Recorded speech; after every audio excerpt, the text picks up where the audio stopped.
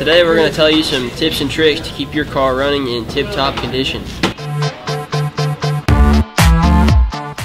Number 1, always check your oil every time you fill up your gas. What you want to do is you want to wipe the dipstick all the way down, get all the oil off of it, put the dipstick all the way back down in the tube, come back up and look at it. It's in the safe lines, so you're good.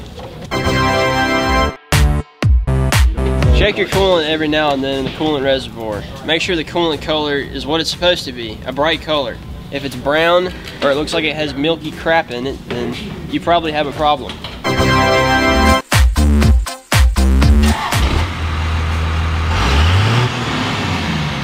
Make sure your car isn't smoking. Adjust your mirrors so you can see.